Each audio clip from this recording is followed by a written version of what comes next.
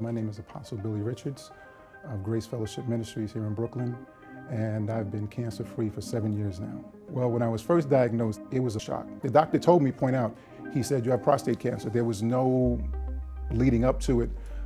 It was just flat out, you have prostate cancer, and that was it. What led me to CyberKnife, there was a commercial and the information was listed on the television, so I researched it. Dr. Haas, for me, he was a genuine person.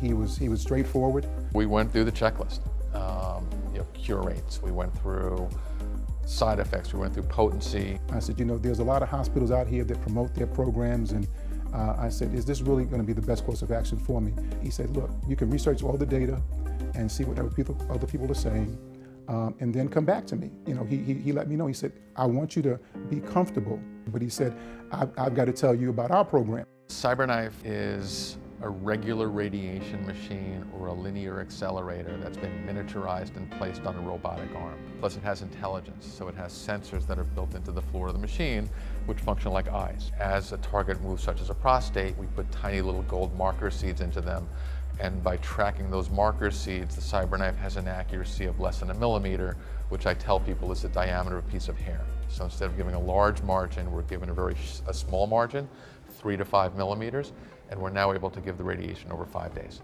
as opposed to 9 weeks. Everything went well. I mean, it was a comfortable, relaxing atmosphere, and each day, again, the people treated me like family. Every day that I came in, it was like a family atmosphere. They were waiting for me, they were ready for me, and they were so accommodating, and each day was to me, it was a gift from God each day.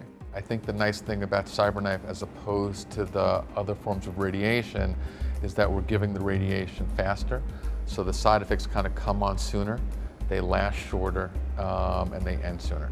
The recovery period was pretty good, actually, because my PSA at that time when I first undertook the CyberKnife was about a 7.5, between 7.5 and 8.